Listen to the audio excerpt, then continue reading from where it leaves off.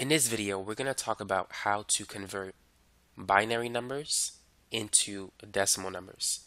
And we're going to go through plenty of examples so you can master this topic. Let's start with this example, 1010. How can we convert this particular binary number, which is a base 2 system, the digits can only be 0 or 1, how can we convert it into a decimal number? Now the first value is 2 to the 0 power. And the second one is going to be this number times 2 to the first power. And the third value, going from right to left, is 0 times 2 squared. And this one is going to be 1 times 2 to the third power. So 1 times 2 to the third power, that is equal to 2 to the third power. And then if we multiply 2 squared by 0, that's going to give us 0. And we're going to add these values. And then it's going to be 1 times 2 to the first power, which is just 2 to the first power.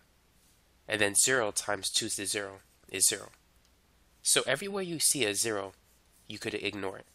So we only need to focus on the numbers that contain a 1. Now, let's add up these numbers.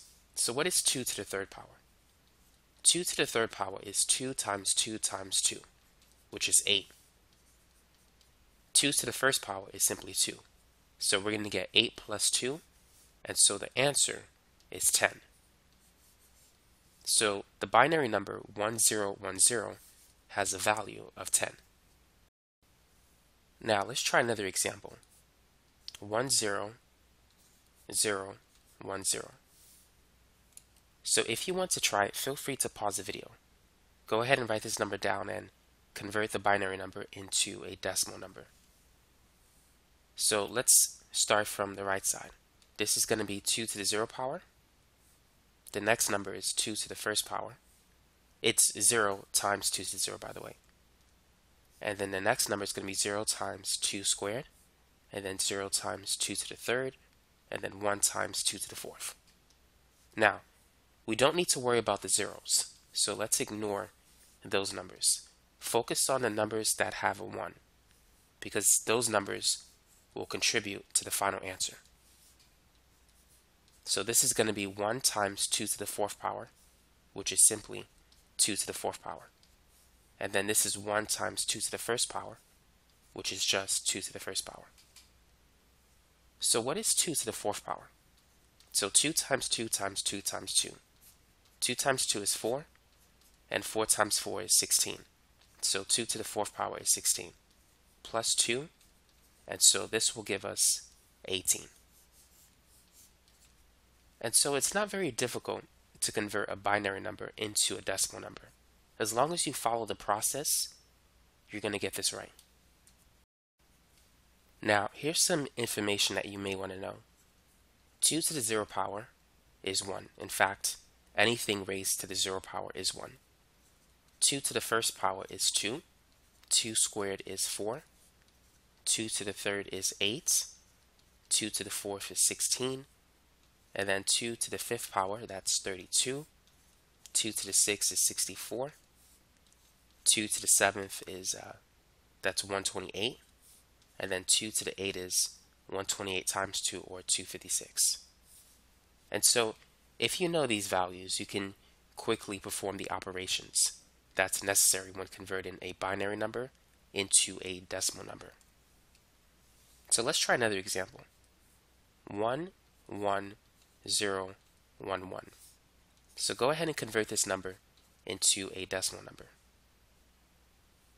So this is going to be 2 to the 0 times 1, and then 2 to the first power times 1, 2 squared times 0, 2 to the third times 1, and then 2 to the fourth times 1. And just like before, we are going to ignore the 0 values and focus on the numbers that have a binary value of 1. So this is going to be 2 to the fourth, and then plus 2 to the third power, and then plus 2 to the first, and then plus 2 to the 0 power. So based on that table, or rather the information on the last page, We said that 2 to the 4th power is 16, 2 to the 3rd is 8, 2 to the 1st is 2, and 2 to the 0 is 1. So now let's add. 16 plus 8 is 24, and then 2 plus 1 is 3. So the final answer is 27. And so that's how we can convert a binary number into a decimal number. Now, for the sake of practice, go ahead and try these two example problems. So convert these two numbers into decimal numbers.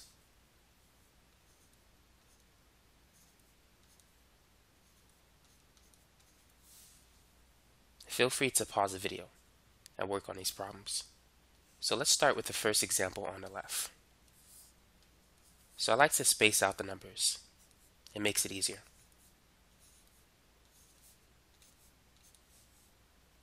So this number is going to be associated with 2 to the 0, and then 2 to the 1st. And then we're going to follow the same process for all of the other examples. And now let's focus on the numbers that contain a 1. So what we have is 2 to the 6 plus 2 to the 5th power plus 2 to the 1st power, and then plus 2 to the 0 power. So 2 to the 6th power, we said that's 64. 2 to the 5th is 32, and then plus 2 plus 1. Now 64 plus 32, that's 96. 2 plus 1 is 3. And so the final answer for the first example is 99. And so that's it for this one. Now let's move on to the next one.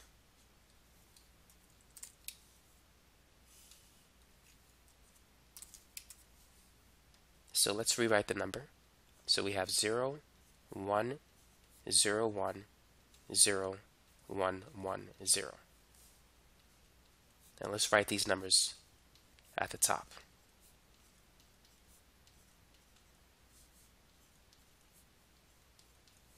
And once again, let's focus on the numbers that contain a 1. Now let's add up these numbers. So this is going to be 2 to the 6 plus 2 to the 4th power plus 2 squared, and then plus 2 to the 1st power. So 2 to the 6 is 64, 2 to the 4th is 16, 2 squared is 4, and 2 to the 1st is 2. So 64 plus 16, that's going to be 80, and then 4 plus 2 is 6. So the final answer for this example is 86. Now, what if you're given a fractional binary number? How can you convert that into a decimal number? For instance, let's say if you have the number 1, 1, 0, 0 with a decimal point, and then 1, 0, 1.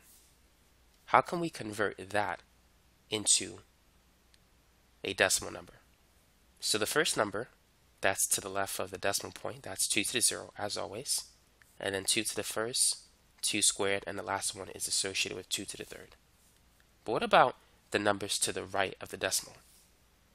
Well, if we follow the pattern of exponents that we see here, the number that's less than 0 is -1. So this has to be associated with 2 to the -1, and then to the -2, and then 2 to the -3. Just like before, we're going to focus on the values that bear a 1. And so we're going to add 2 to the 3rd plus 2 squared plus 2 to the -1 plus 2 to the -3. Now, 2 to the 3rd is 8, and 2 squared is 4. But now, what is 2 to the -1? We know 2 to the 1st power is 2, so 2 to the -1st power is 1 over 2. Now, 2 to the 3rd is 8, so 2 to the -3rd is going to be 1 over 8. And so 8 plus 4 is 12, and then we have 1/2 plus 1 over 8. 1 over 2, if you type that in your calculator, that's 0.5. And 1 over 8, 1 divided by 8 is 0.125. So adding up these three numbers will give us this answer, 12.625. And so that's how we can convert a fractional binary number into a decimal number. Now earlier we said that 2 to the 4th is 16. So 2 to the negative 4 is going to be 1 over 16. 2 to the 5th is 32. 2 to the negative 5 is 1 over 32. So notice the pattern that you see here. 2 to the 6 is 64. 2 to the negative 6 is 1 over 64, and so forth. So when dealing with fractional binary numbers, whenever you have negative exponents, just consider the ones with a positive exponent. So if 2 to the 7 is 128, then you know 2 to the negative 7 is just 1 over 128. So here's another example that you could try. 10011.011. Go ahead and convert that into a decimal number. So let's begin by putting the appropriate values next to each number. So on the left is going to be 2 to the minus 1, 2 to the minus 2, and 2 to the minus 3. So let's focus on only the ones that we see. So it's going to be 2 to the 4th power plus 2 to the 1st power plus 2 to the 0 power, and then plus 2 to the minus 2 plus 2 to the minus 3. 2 to the 14, not 14, but 2 to the 4th power is 16, and 2 to the 1st power is 2, 2 to the 0 power is 1, and then 2 to the negative 2. If 2 squared is 4, 2 to the negative 2 is 1 over 4. And if 2 to the 3rd power is 8, 2 to the negative 3rd power is 1 over 8. So we have 16 plus 2 plus 1, so that's 19. And then 1/4 is 0.25. And 1 over 8, we said that was 0.125. So adding these three numbers is going to give us the final value of 19.375.